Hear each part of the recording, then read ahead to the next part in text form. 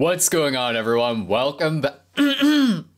What's going on, everyone? Welcome back to the channel. Yes, I used to sound like that. The later you transition, the basically deeper your voice is gonna be. I was a little more on the fortunate side. I transitioned at 19. That means I went through a male puberty, and so I used to sound quite like this. So for the past 2 years or so, I have seen a speech therapist. They are not cheap. Not everyone is sort of in the right financial position to see somebody. If you do have the means, then I absolutely recommend it. However, if you do not, I give you 10 tips that I have learned on my path to feminizing my voice that will help you in the long run. Disclaimer, I am not a speech therapist. And secondly, this stuff may or may not help you. And possibly these are exercises that my speech therapist assigned to me that would cater to my voice in particular. Everyone's voice is different, and everyone's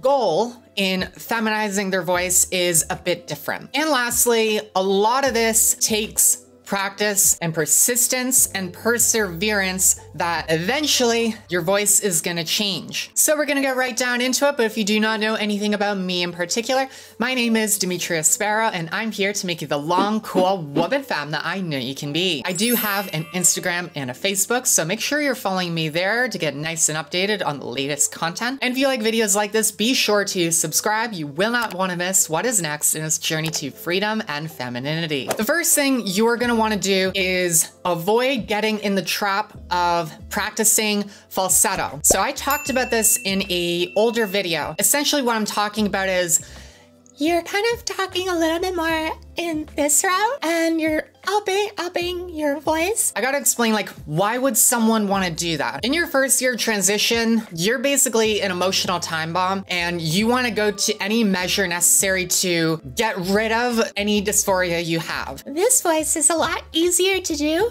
than working over and over and over the course of a couple years in order to sound like this. Why does this not work? If you practice this voice, it will not change over time. I practiced for like 4 or 5 months on doing this voice. When I was walking over to work, I started singing like it, and thankfully none of it is recorded. And I'm recording my voice every 2 weeks to see if it does change.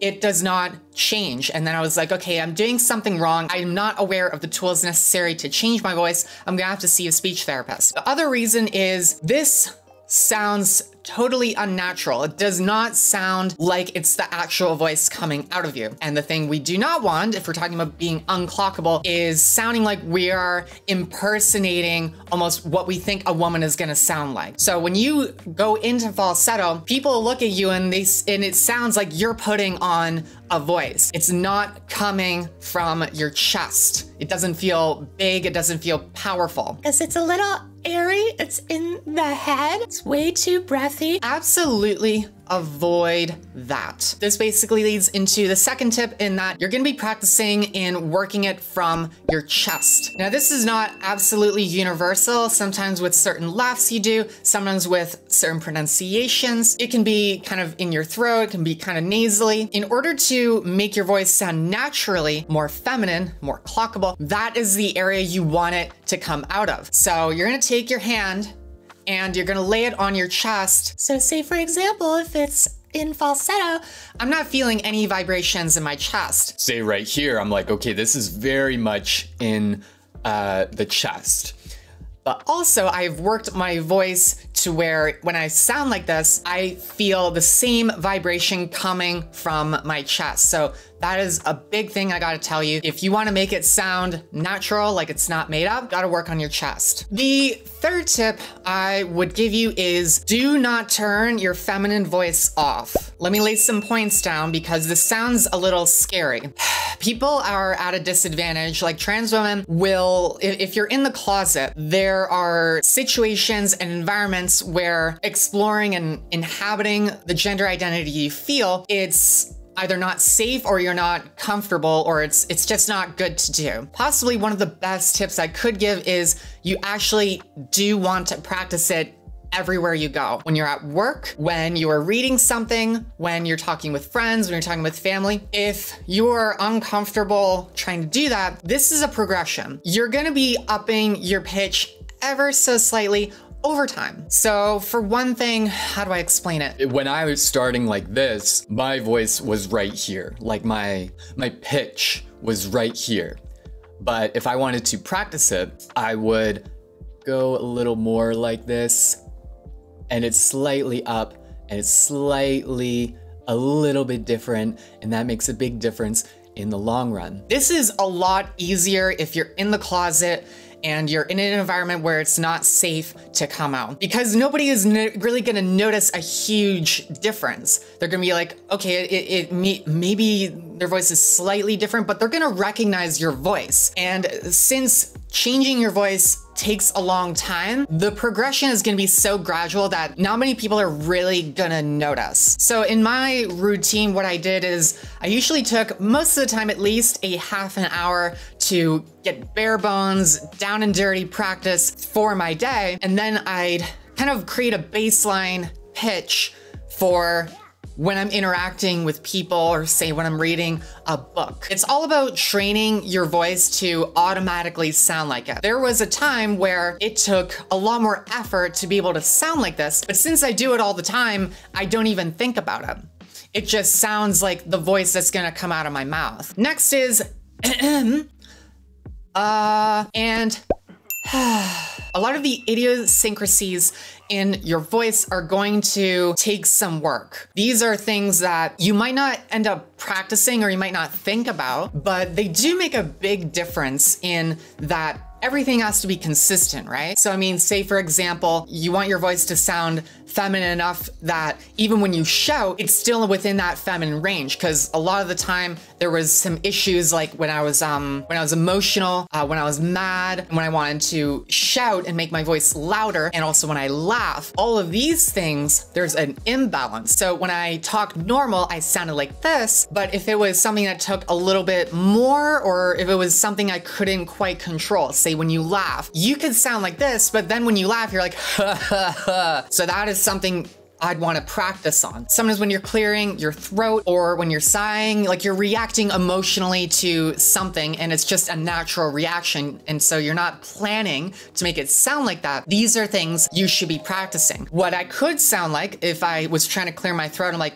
but instead I've trained it to go, or when you are trying to figure out something, say somebody is asking you something, you could be like, or you could go, so it's more consistent, homogeneous with the rest of my speech. Same thing with when you sigh, you're disappointed in something, or something at work isn't working, and then you're just like, or you could go, add a little breathiness in there, and it's consistent. Next thing you want to do is emphasize as many E sounds as possible. It's kind of a stereotypical thing, but this is something that people pick up on and they notice, and they perceive it as way more feminine. So I'm gonna read a passage from the Rolling Stone's Wikipedia article, like I do in my next video about an actual speech therapy session in progress. I'm going to say it kind of flat with no emphasis on the E sound. So the Rolling Stones are an English rock band formed in London in 1962. Diverging from the popular pop rock of the early 1960s, the Rolling Stones pioneered the gritty, heavier driven sound that came to define hard rock. So I mean, I have a lot of the E stuff down. You probably noticed that when I read that, it sounds like my voice is somewhat lower and not as excitable. So if I were to read this again, the Rolling Stones are an English rock band formed in London in 1962. Diverging from the popular pop rock of the early 1960s, the Rolling Stones pioneered the gritty, heavier driven sound that came to define hard rock. There's also, I find, you could include with this an emphasis on the ooh sound. Like say Tuesday, for example, you could say Tuesday, or you could be like Tuesday, Tuesday, Tuesday. So it's a little bit of an upper, goes up just a little bit. Or you could take playing, for example. So you could take the A sound, instead of going playing, playing, be like playing, playing, playing. The Stones started playing covers. The Stones started playing covers. The Stones started playing covers. So it's all about emphasizing the right stuff. And this leads into the next tip, which is emphasizing the S's. Whenever someone is trying to impersonate a gay man, they're usually emphasizing the S's. The Rolling Stones started out playing covers and were at the forefront of the British invasion in 1964, also being identified with the youthful and rebellious counterculture of the 1960s. Also being identified with the youthful and rebellious counterculture of the 1960s. They found greater success with their own material as I Can't Get No Satisfaction. Get Off My Cloud and Painted Black became the #1 hits in the UK, North America, Australia, and Europe. It seems, from what I know, again, I'm no speech therapist, but kind of the goal of a lot of what feminizing your voice seems to be is taking your dialogue, instead of it just being, instead of it just being a straight line and talking like this, a lot of it is taking a straight line and going up like this and going really a little more emphasis on certain words and certain parts of a sentence. And that segues into the next tip, which is intonation. If you're a fan of ContraPoints, you'll find that she does this quite a bit. When she's explaining something of her topic, she'll kind of go upwards and then down, upwards and down within her sentences. Whereas indirect bigotry manifests as concern or debate about a host of proxy issues. It's often defensive in tone rather than offensive. Frequently the claim is that a once needed liberation movement has now gone too far, that it's now the activists who are the new oppressors. The Rolling Stones' estimated record sales of 240 million makes them one of the best-selling music artists of all time. In the mid-1950s, Jagger formed a garage band with his friend Dick Taylor. The group mainly played material by Muddy Waters, Chuck Berry, Little Richard, Howlin' Wolf, and Bo Diddley. It's kind of a soft up within the sentences where she'll up her pitch on certain words and parts of the sentence. Again, that is all about avoiding the flat curve within your sentence pronunciation and emphasizing certain parts that you have. And I think she's gotten it down to a point where she does it very subtly. It doesn't feel like she's almost trying. Now I feel like I'm trying to do it because now I'm talking about it. Next tip you're gonna be talking about is warming up. When you are trying to change your voice, you want to be able to make it a little bit more malleable. So quick ways in which you can do that is first do some neck stretches. So you do this side, stretch out your trap, I think so, for 20 to 30 seconds. Go on the other side. You're gonna wanna go stretch down like this, up like that. What I like to do is kind of emphasize certain sounds, and then I'll be like, or you could do kind of like a horse kind of thing, like we like to call those motorcycles when you do. It makes your voice feel a little bit more free in order to do what you can with it. You'll be able to get to certain pitches that you wouldn't have been able to go to. Or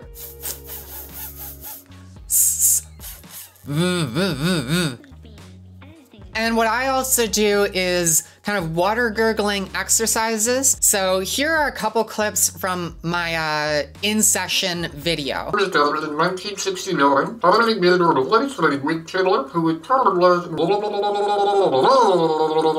So there's a series of exercises. It's kind of, from what I know, the reason you kind of gurgle your water as a way to warm up is that you can kind of get to certain areas without it taking as much effort as it would if you don't. It's kind of a way to kind of mask how difficult it is to get to a certain point. So sometimes you're practicing your pitch and you'll be gurgling your water and you're like, oh, I can get to this high. So the times to warm up at the start of your day, before you are in a situation where you're gonna be interacting with people, just a quick 2 minutes will really help in the long run, especially when you're really tired. You're kind of a little droopy and you're sounding a little like this sometimes. You do a quick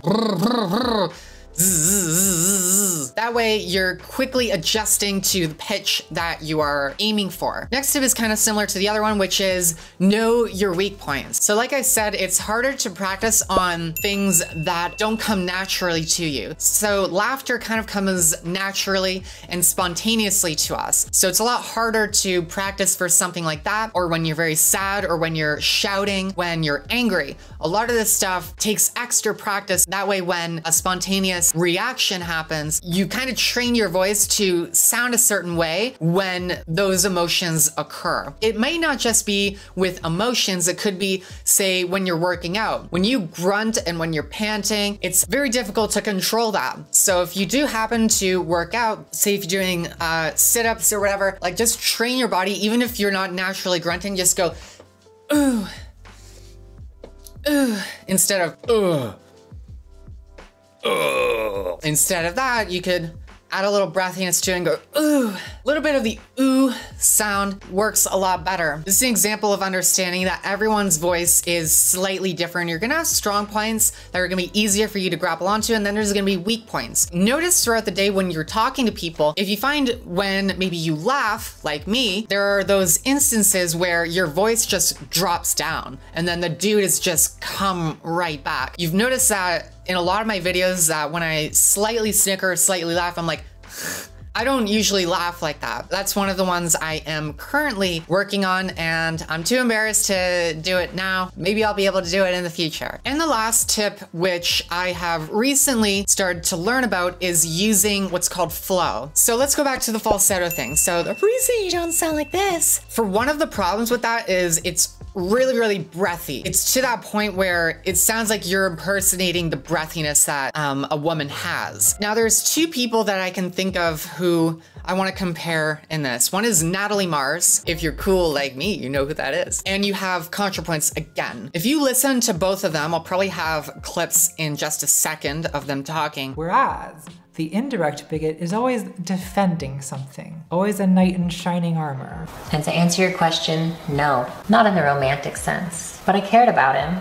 I was honest with him. That's why he married me. Natalie Mars sounds a little bit more nasally, a little bit like this, really emphasizing the E's as well. And then it seems with ContraPoints, how do I do it?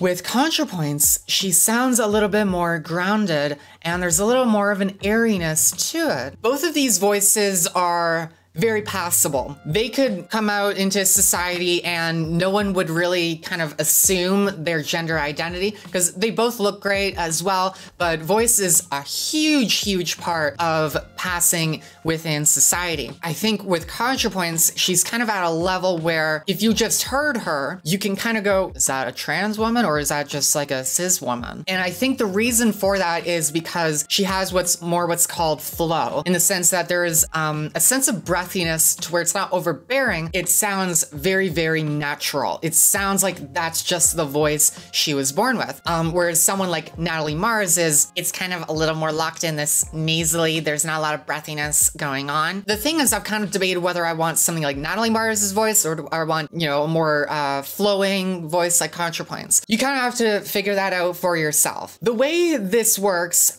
again, I'm not an expert on this. There's something within your vocal cords in your throat to where when you sound like this, something has closed up in here to where it feels a little constricted when you try to make yourself sound like this. And when you talk a little bit more like this, a little bit more airy, you're letting air come out of your throat. It feels like something has opened rather than constricted. And I've noticed this. Let's take someone like John McClane, for example. So John McClane is an unbelievably passable as a woman, but he identifies as a man. His voice does sound masculine. There's a little bit of an airiness to it to where you can kind of sense a little bit of androgyny in the voice. Oh man, am I gonna have to do a John McClane impression? Hello everyone.